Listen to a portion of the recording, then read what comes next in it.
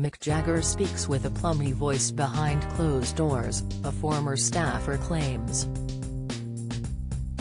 Sally Arnold, who was nanny to the Rolling Stones frontman's daughter Jade, now 51, says he changes to his more familiar rock and roll accent in public.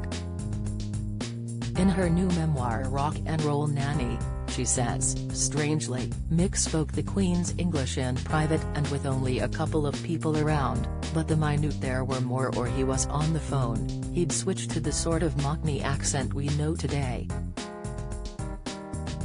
One example of his switch was when he phoned one of Sally's former employers for a reference before hiring her.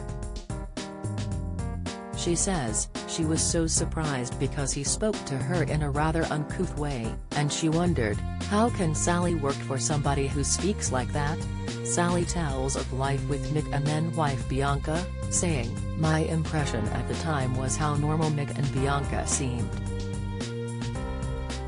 He was very attentive, pouring tea, carrying and fetching things for her.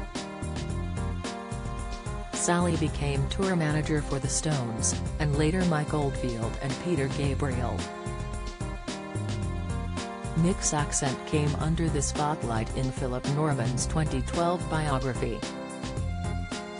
It told how the star's first serious girlfriend Chrissy Shrimpton assumed Mick's Mockney accent came from his upbringing in Dartford, Kent, until she met his parents, and found they both spoke with received pronunciation.